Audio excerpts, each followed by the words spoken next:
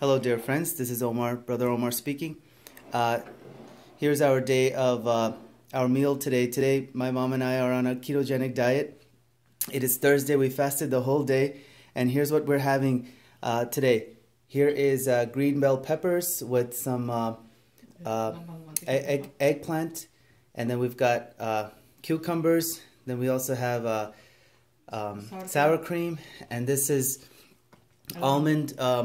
almond flour bread, and this is salmon that we bought with the skin, and you can easily get it from Aldi's, and we made it into an Indian style with some spices, and also underneath it is cabbage that we used, and we fried it with, what oil did we fry it with?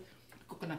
With coconut oil. We fried it and we added some spices and also some green peppers right there. So this is something that anybody can do, just an idea for anybody who wants to have a nice ketogenic dinner. And also I think, you know, this has a lot of eggs in it. So if you want, you can substitute more coconut oil or avocado oil and add more fats as you need to.